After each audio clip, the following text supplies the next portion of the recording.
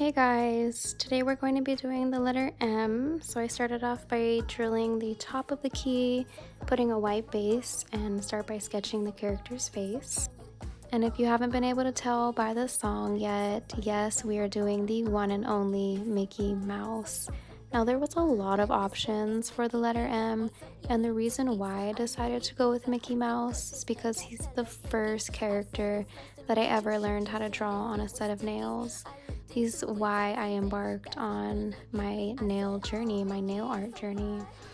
So I thought, what better character to do than him? So we're just gonna top coat him and I'm gonna pop him back on the keyboard. I'm so excited to do more keys with you guys, and just let me know what you all want to see next. Bye.